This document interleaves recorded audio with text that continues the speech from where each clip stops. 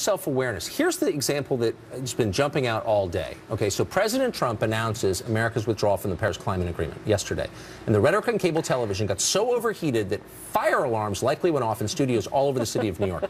Here's a representative selection of what happened. Watch. What happened yesterday on the climate issue is an embarrassment to a country. It should be an embarrassment to him personally for how he answers to his grandchildren. People are going to die.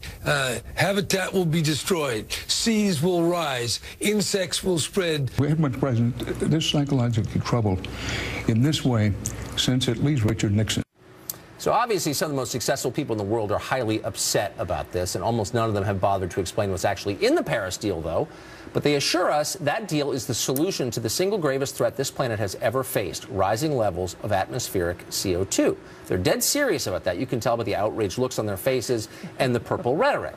But hold on a minute. Can we really be sure that these people take carbon emissions seriously?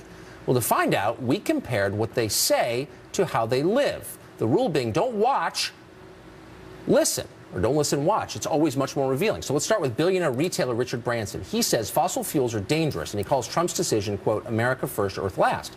Now, on the other hand, Branson owns a Dassault Falcon 50EX private jet. It burns more fuel on a single flight to Maui than you're going to go through in a lifetime of trips to the shore. Elon Musk, meanwhile, is mad about global warming, too, yet he flies around in a Gulfstream G650ER. Bill Gates says he's deeply concerned, yet he still commutes in a $62 million Bombardier BD700 Global Express. Can you imagine the gas mileage that gets? Leonardo DiCaprio says Trump's move threatens, quote, the livability of our planet, and yet DiCaprio flew a private jet 4,000 miles from Cannes, France to New York to accept a climate award and then flew back privately. Hillary Clinton tweeted that Trump's pullout was, quote, a historic mistake that leaves American workers and families behind, and yet, speaking of workers and their families, there probably weren't a lot of those on board last year when Hillary used a private jet to fly 20 miles from Martha's Vineyard to Nantucket for a fundraiser, a critical fundraiser. Also, it's a little rich for Clinton to tout the needs of the planet on the very same day, today, that a new email was revealed showing she once requested a separate private plane from Michelle Obama to fly to Betty Ford's funeral. And, of course, there's the former President, Barack Obama, who, for whatever reason, never seems to get the credit the awesome hypocrisy he displays so deserves.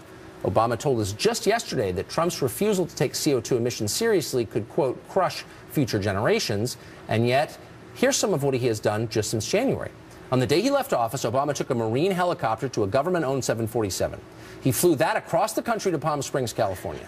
After a few days of relaxing at an 11,000 square foot mansion, can you imagine the air conditioning required for that? The electricity bill, unbelievable.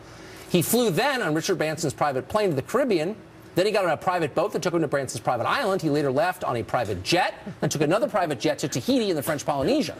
After that trip wrapped up, he took another private jet to Milan, where a 14-car caravan escorted him to a conference where he spoke about, brace yourselves, global warming. Leaving open the question, how much do any of these people really care about carbon emissions, Ann Coulter?